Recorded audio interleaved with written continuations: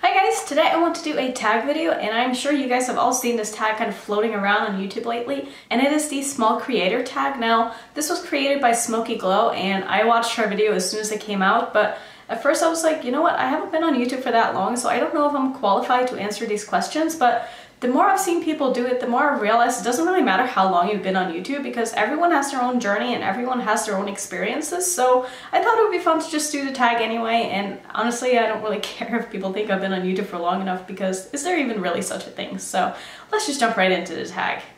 So question number one is, how many years have you been on YouTube? So I've been on YouTube for 0 years. I started my YouTube channel pretty much spot on 4 months ago now, so you know, I'm super new on YouTube. I'm still a little YouTube baby, so I don't have a lot of YouTube experience yet, but I've had so much fun since I started my channel. Question number two is, what was your first video about? Now, I did a eyeshadow palette collection video because in the beginning I didn't know anything about cameras, I didn't know anything about editing, and I didn't really know anything about putting up videos on YouTube. Like, I had no experience in that stuff, so I wanted to make a video that, first of all, I didn't have to be on camera because it would be awkward as hell, because it's like so weird to be on camera in your first ever YouTube video. So I wanted to kind of ease into it by doing a palette collection video because, you know, that's pretty easy. You just kind of show your palettes. So that's what I did, and that video actually got a lot of views. So if I could do that again, I definitely would. Maybe I should do a updated palette collection video. Let me know if you guys want to see that.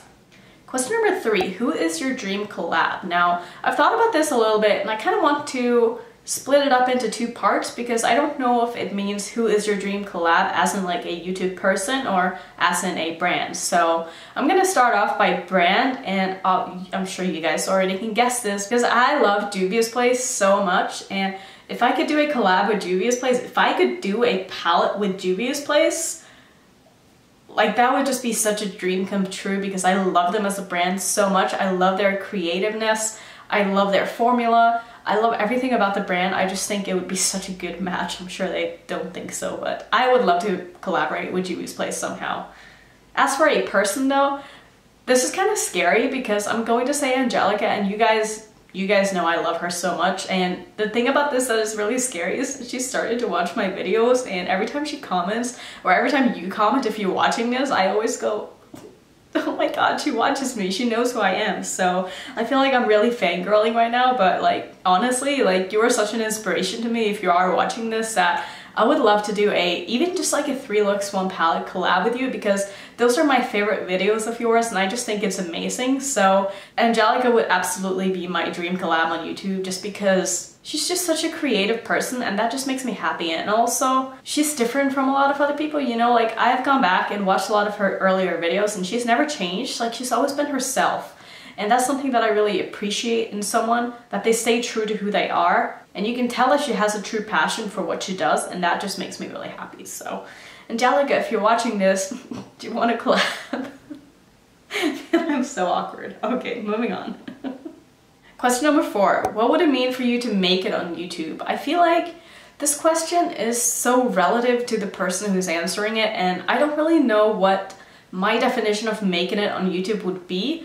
Now, common sense wise for myself, like, if I can make a living being on YouTube, that to me would mean I've made it on YouTube, if that makes sense. Like, I guess there's so many ways that you can kind of make it. Like, maybe if you have a video that goes viral, that would be making it on YouTube. For me, it's not about the numbers, it's more so about where can I take my channel.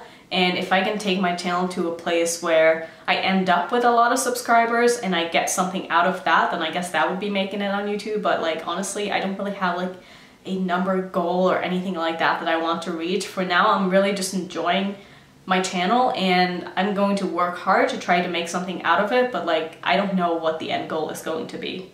And that is actually the next question, is what is your end goal on YouTube? So I don't know if you guys have watched my story video, but I will link that up there if you want to check it out.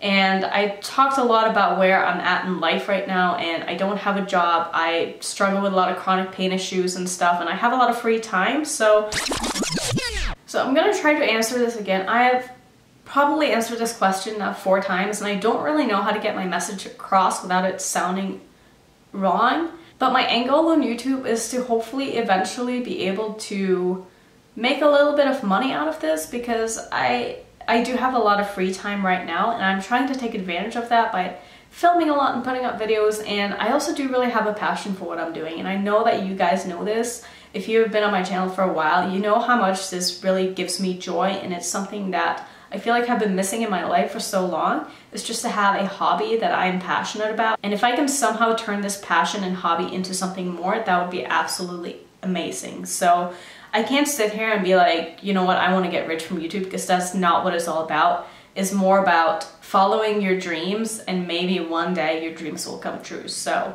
this is just a really hard question to answer, and I don't even know how else to word it. So I'm just gonna kind of leave it at that. Question number 6, what is the hardest part about YouTube? Probably just the amount of time that everything takes. When I first started, I had no idea how long it was gonna really take to, like, not just edit a video, but just the whole uploading process takes so much time. Like, I made a video a while back about what it's like to start a YouTube channel. I will link that up there if you want to check that out as well. But basically, I was just saying that everything takes so much more time than expected, and it takes so long to really get a hang of like technology and stuff like that. And lighting, don't get me started on lighting. Like, I have lighting now, and I feel like I still struggle every day to make my lighting look as good as possible. I still really have no idea, and I do plan on switching out this background soon now when Christmas is coming, and we're gonna move into a little bit more cheery stuff. So, you know, I still need to play around with it, and it's something that I probably will never have any idea of what I'm doing. I'm just kind of guessing and hoping for the best. So yeah, I guess technology-wise, it's probably the hardest part for me about being on YouTube, because I haven't really gotten any mean comments or anything like that that I've had to deal with. So, and question number 7 is, what is the best part about YouTube? You guys are amazing. I just love having a little community of people that, honestly, I consider you guys my family. Like, I know that sounds really cheesy and stupid, but I feel like I've gotten to know so many of you guys, not just through the comments, but I've had so many conversations with so many of you on Instagram and stuff, and it makes me so happy. And I feel like I've made genuine friends, which is crazy to say just from starting a YouTube channel, but I really feel like I've made some amazing connections on YouTube, and I am so grateful for the subscribers that I do have. And you guys know that, I keep saying it so often, but like, YouTube is such an amazing platform, and I'm so happy that I decided to make my channel, because it's made my life so much better. So I just want to thank you all for that again. Like, I know I do this all the time, but I love you guys. So I'm gonna read question number 8 and question number 9 together, because this is going to be the same answer for both of them. So question number 8 is, what is the funniest comment you've ever gotten? And then question number 9 is, what is the meanest comment you've ever gotten? I'll tell you what that was. So this was from my Juvia's a Freak first impression video, and it's probably the video that I did that got the most views, so it's not really surprising that it's the video that I got my first hate comment in. So basically the comment says, what is that hairy armpit though? Do you know how many times I went through that video to find the clip where I actually saw that I had armpit hair? Like 5 times. So this person must have like been watching my video and probably paused at like the perfect time, and I'm like showing something like this. I don't even know really what I'm doing, and it's not like I had like super hairy armpits. I probably hadn't shaved in 2 days. Like, it was just a little bit of stuff, but it's like, why do you have to comment that? Like, that is so stupid but so funny at the same time. Like, I couldn't do anything but laugh, because I'll be honest, I don't shave every day, and sometimes I go hair, and that is human nature, and I don't give a shit. So I mean, hopefully that'll be the meanest comment I ever get, but I'm sure I'll get some really mean comments eventually, you know, if my channel keeps growing. So I just have to mentally prepare myself for that, but I just thought that was hilarious. Question number 10, what other subject matter could you create a YouTube channel about? I had to think about this for a long time, and this one is tough. I did say in my story video that I do struggle a lot with food. I have a really bad relationship with food, and I have had for a long time now. It has gotten better, and I'm moving along more on the path of like self-love and self-acceptance rather than food restricting and trying to conform into society's views of what a perfect body is like. And so I feel like I could probably start a channel about like self-love and, you know, just like stuff like accepting yourself the way you are, and I don't know, something along those lines. But I also And this is going to sound really stupid, but I could also see myself having like a channel where I do like clothing hauls and stuff, but I don't want to be one of those people who orders a bunch of stuff and then sends all of it back just to review it, you know? But it just looks like so much fun, and people just get sent so much free stuff for doing that, so, you know, I could definitely... No, I'm never going to do that, but it does look like fun. I'll leave it at that. Question number 11. Why did you start your YouTube channel? Well, basically because I had been watching beauty videos for quite a while. I want to say for maybe like a year, it was the only thing I ever did. Like, I stopped watching TV at all, and I would just binge watch like beauty YouTube videos, and it just sparked something inside of me that made me want to do it myself, because I enjoy watching other people so much, and I really thought that I could create my own content, and I felt like I had good enough ideas, and I also felt like there was room for me on YouTube because there's not a lot of people who look like me, and I get really annoyed when I just see like these beautiful, commercially perfect, beautiful faces. That's not something that I look up to. Like, I want to see normal people, I want to see real people put on makeup, and I also want to see people experiment. And I don't see a lot of people being super creative on YouTube. Now, I will say, having been on YouTube for a while now, and I've found a lot of smaller creators that are a lot more creative, that has really opened my eyes to the fact that I don't need to watch all these big channels, and I'm actually going to unsubscribe to a lot of people. And let me know if you guys want to see a video like that. I thought about doing it earlier, but I was like, is that really being an asshole if I like tell you about all the bigger channels that I want to unsubscribe from and why? Because I thought it would be interesting. It's not me bashing them in any way, it's just kind of expressing my opinions on why certain people have kind of lost my interest and stuff, and like why I've started watching smaller channels instead. So let me know if that would be something you'd be interested in watching. Question number 12. What video are you embarrassed by? I wouldn't say I'm embarrassed by any of my videos because YouTube has been a learning curve, and I expected in the beginning that my videos were going to suck, and now looking back at my old videos, I'm like, wow, your editing was so bad. And honestly, I thought my editing was okay back then for like just having started, but there are some things that I noticed in my older videos, like when I speed up and I turn down the volume of like the speeding up sound, and I can hear that in the background, like zzz. Like, how did I not notice that when I was watching my video through before uploading it? But like, it's not a big deal, you know?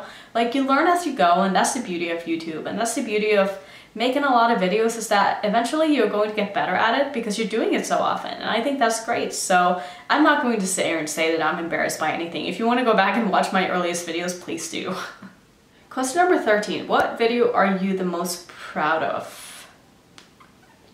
I want to say all my 3 looks 1 palette videos just because they take so much time to film and edit, but the video that I have the most views on was my Kat Von D Fetish palette first impression, and I'm actually really happy about how I put that video together and the way I edited it and just the way that it came out, because sometimes I stumble on my words and sometimes my editing is choppy, and sometimes, you know, like I'm not that great at talking in front of the camera. Sometimes I stop in the middle of the sentence and I do a jump cut because I have to start my sentence in the middle again and I forget to like start over, and I just felt like that video was kind of like flowing very nicely, so I'm proud of that video, even though not a lot of people would be like, hey, you shouldn't be reviewing Kat Von D, but like, I wanted a palette, so I bought it. And the last question is, what is your first YouTube memory? I've been watching YouTube for a while. I used to be really into like fitness and like what I eat in a day videos. That was usually what I watched before I stumbled across makeup videos on YouTube, so I would say those were probably like the videos that got me hooked on YouTube, like workout videos and stuff like that, which I don't watch any of that stuff anymore, so don't worry, you'll never hear me talk about any of that. So thank you so much to Smokey for creating this tag. I thought all these questions were great.